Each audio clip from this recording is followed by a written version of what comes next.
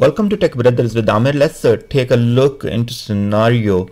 So what we have here for today, let's consider that we are running multiple store procedures by using Execute SQL Task in SSIS Package. We want to know which store procedure is currently running or executing.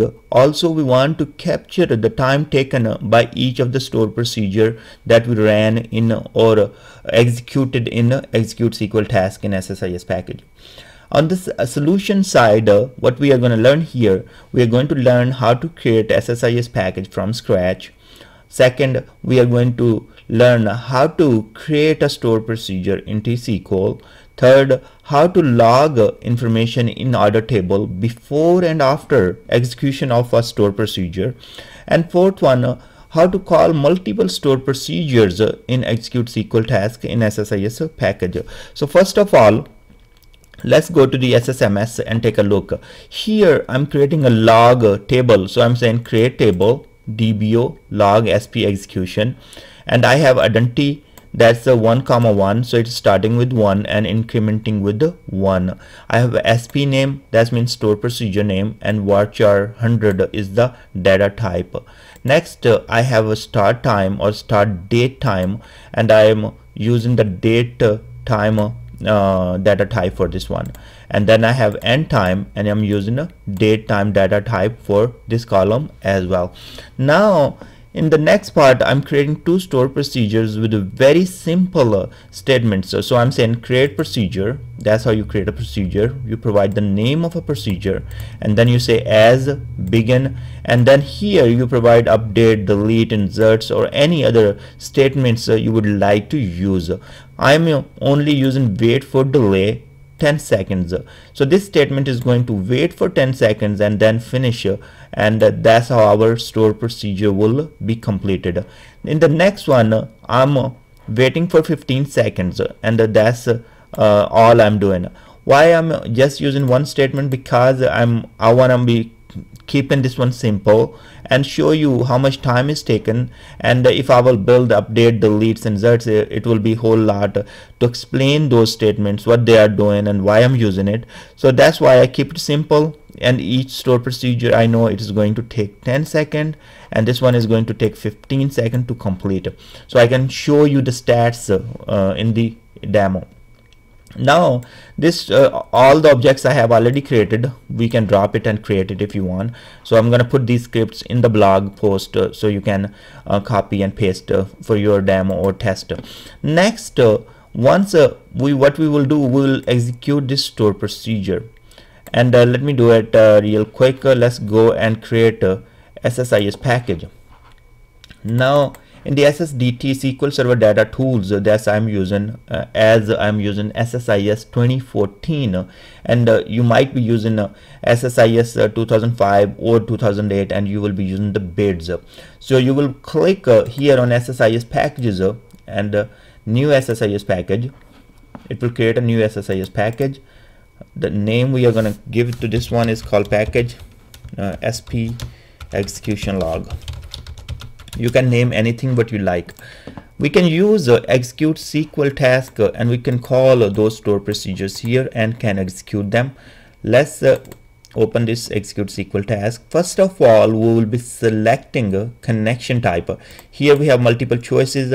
I'm using OLEDB, and I am going to make a connection to my test database. It's already there.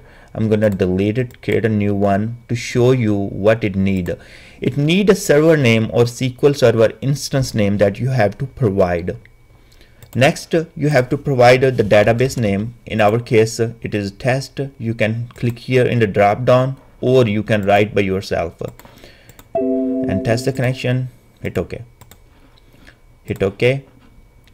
In the SQL statement, we have different options here. We have SQL source type. We can write direct input, or we can use file connection if it is coming from some SQL file.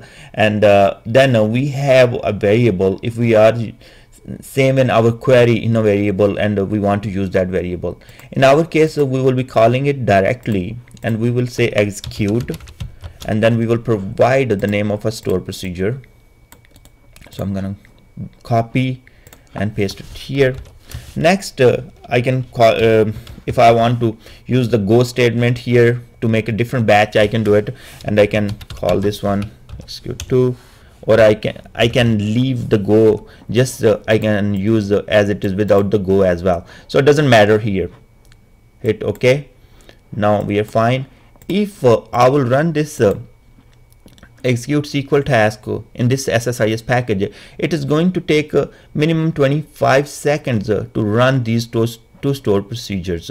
But we would not know which stored procedure is currently running, and there is no way we will know how much time each stored procedure took.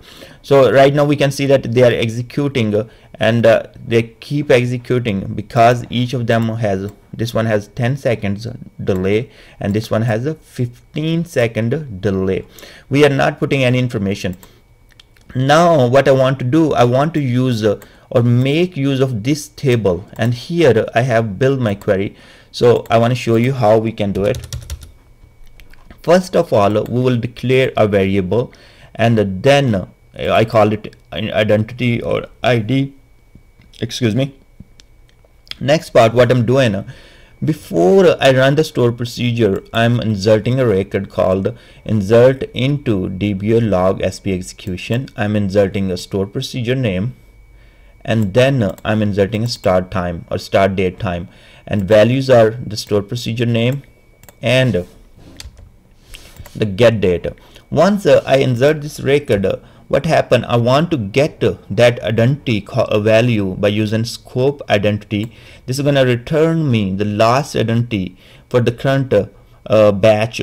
So I will get that value and save that value in the @ID variable. So once I save it, it's fine. Now we have that, and we run the store procedure next, and once that is completed, we will go back and update the last or end date time column value by using that ID. So that's how we will be using this statement to insert the value before the store procedure started.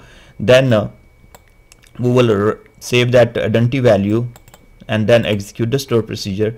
We go back and update the same value and same row actually, and we will update the end time with the get date. So that's how we will be updating that value, and we will use the @ID variable that is same in our scope identity or the latest identity for this batch. So we will be using this one. So I will copy this thing.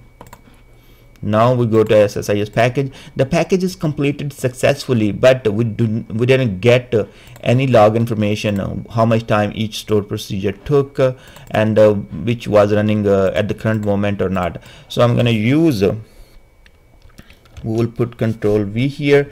So this will work just fine, and the same thing we can copy and we can build this statement. We can use go statement here and make it separate batch. And we can use the sp2. So we will be running for sp2. Let me copy this. Okay.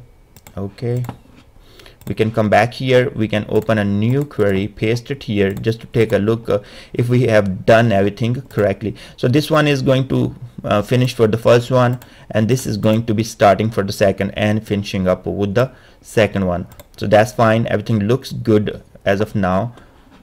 Let's go, and we can use the same variable we have used the go. So the scope will be done here, this batch will be done, then this is a new batch is going to start here, and this variable will be declared again. That's absolutely fine.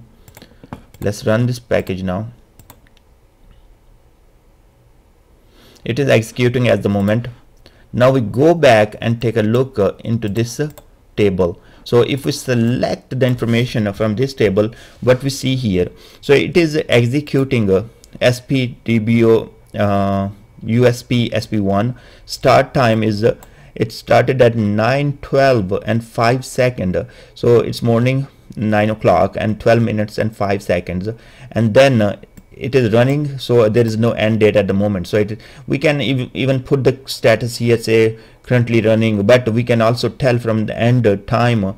If there is no end time, it means it is currently running. And next we can see that they both got completed. So it started at 05, waited for 10 seconds and completed at 15 seconds, and the next started and then it started at 15 second and then completed at 30 second. So that's how we can see which one is running and which one is completed. Let's go back real quick, run one more time. So start, come back to the table.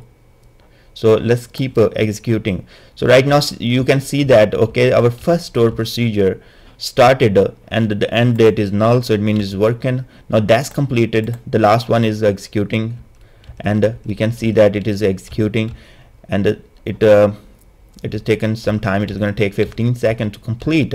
So we can see that once it will be completed, it will put an entry here. You can, as I said, that you can put another column in the word, say status and currently run in or not, but I can tell from the end date, okay, which one is running or not.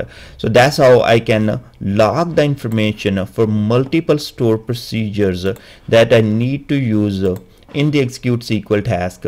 So it is more custom logging. You will be putting the information by yourself what you need in your table, instead of looking into the SSIS logs, and you might not get this all detail level information. So it's a good idea. You can create some custom log tables and put the information what is required. So thanks very much for watching this video, and you can check the description of the video and click on the link for the blog, and you will find these scripts there. Thanks, and I will see you in next video.